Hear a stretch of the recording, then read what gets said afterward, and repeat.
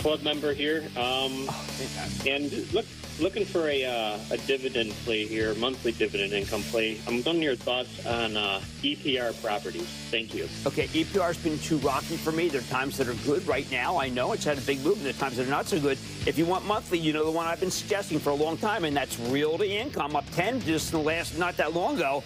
I would buy some and then wait for it to come down because it is a little dependent on where interest rates are.